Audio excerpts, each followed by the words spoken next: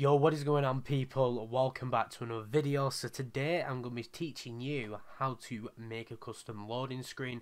This can be used just for, personal use, just so you can see your logo maybe when you're loading into DayZ, or maybe you've got your own private server or you've got a public server and you want to actually make a custom loading screen to make your server look way much more professional.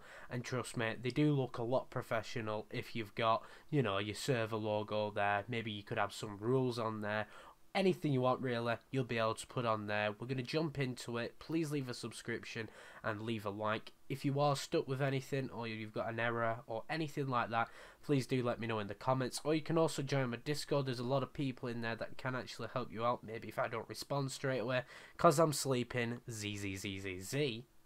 But we're going to jump into it. I'll see you in a minute. So the first thing that I want you guys to do is I'm going to have a zip folder in the description to a link obviously to Mediafire or something like that. What I want you to do is obviously open up the zip folder. I'm sure everyone knows what zip is and how to open it. I want you to extract the zip folder to your P drive.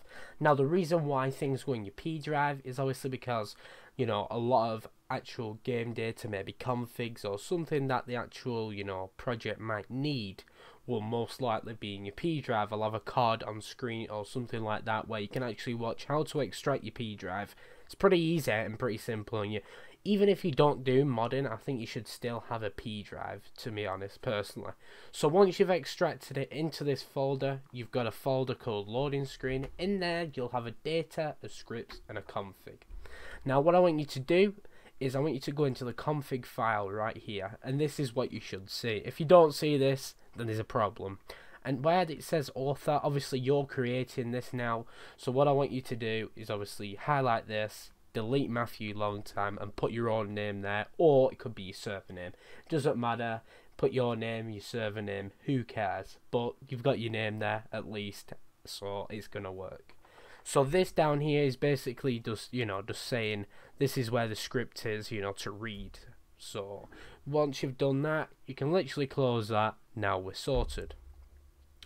Now if we go to the data folder, you'll have an image here called blank.png.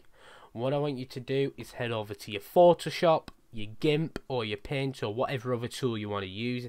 It doesn't really matter as long as you can obviously edit a PNG image. So I'll see you in a minute. Now I actually prefer to use Photoshop, as obviously I know a lot about Photoshop and it's my favourite tool to use. You can use whatever you want as long as you can obviously edit the image. Now all the editing is up to you from this point on. You can do what the hell you want. I won't recommend using transparent background. I don't know if that works, but I definitely would not use that. But for this I'm just going to place my logo in the middle of the screen.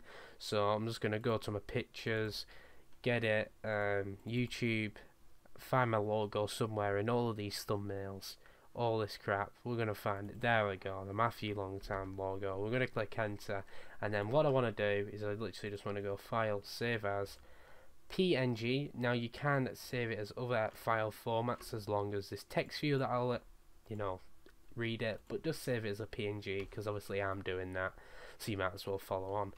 So now what you want to do is you want to go back to this folder, as you can see. So I'm just going to close this down. You don't need Photoshop or your editing software anymore. Now we've got blank.png, so we're sorted on that one.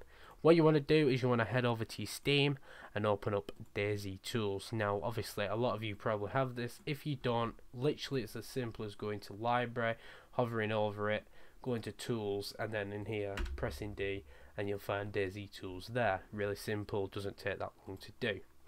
Now what I want you to do is obviously open up text view here. You want to go file, open, and you want to actually find this image. So I've already got it there, so PNG.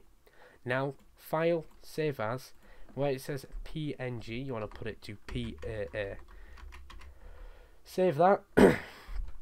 Close that down. Now you see I've got a blank PAA. Now you can call these images whatever you want.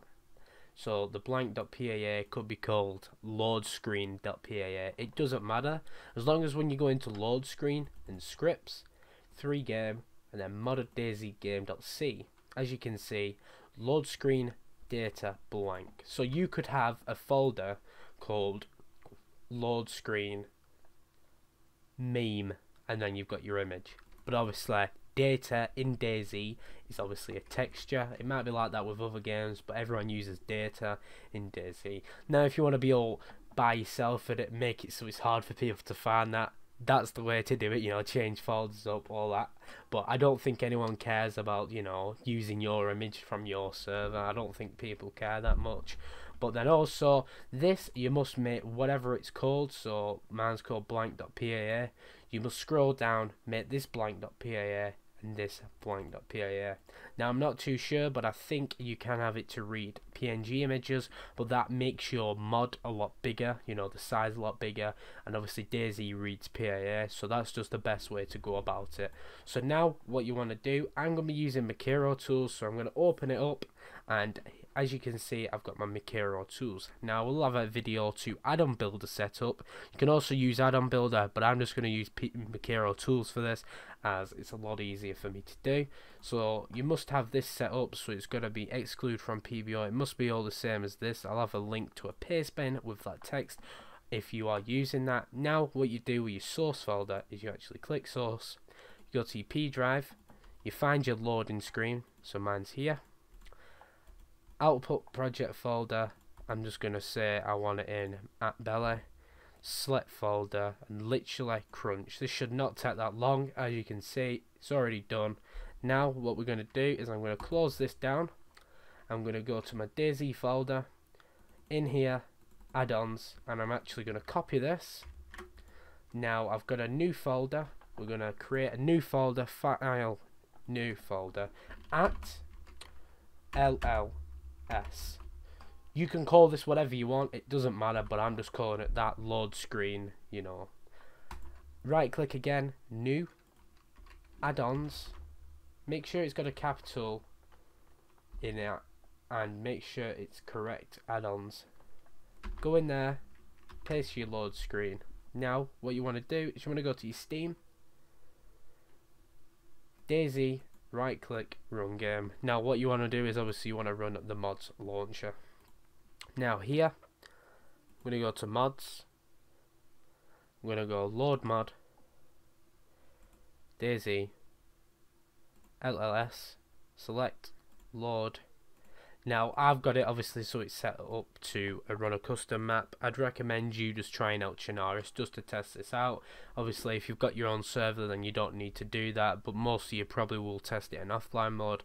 I'll also have a card somewhere in this video about offline mode and how to set all that up if you're not too sure. So literally you click play, I'll show you in a minute where I'm going to be at in game. You're going to love it, you're going to see it, you're going to be like, wow, this actually worked, and you're going to press that like button, because if you don't press that like button I'll be very upset. Now as you gamers can see, I've got an image here. My logo is stretched, but once you sort of get an image and you obviously put it all across the canvas, it won't be stretched. My logo's does stretch because of, you know, the way the image is. It's just a circle and obviously it's trying to stretch it out. It's a bit confusing, but as you can see, it does work. This is how you get your server working with a custom load screen or just for personal use. Please do leave a like, please do leave a subscription. As I say, do join my Discord, as everyone in there helps you out with anything you need. We've got modelers, we got scripters, we got mappers, we got all that good stuff. You've also got Mr. Matthew Longtime in there. Like I said, leave a subscription, leave a like. If you are stuck, please do leave a comment, or you've got my Discord, and I'll see you guys next time. Adios, amigos.